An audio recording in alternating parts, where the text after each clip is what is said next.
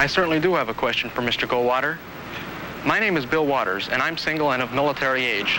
And, well, I'm concerned about my future. I'd like to be able to plan my future. I'd like to get a good job.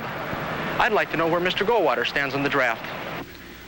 Well, I'll tell you frankly, I want to end the draft altogether and as soon as possible. In order to keep this nation strong and keep the peace, our military services need trained volunteers. We must attract men and women who will dedicate their careers to the military services. And we'll attract them with good pay, good career opportunities, and real security for their families. The present draft system is dangerously outmoded. It's wasteful, and it's unfair to our young people. What we need is a good professional corps, which has real pride in its service to the cause of peace and freedom.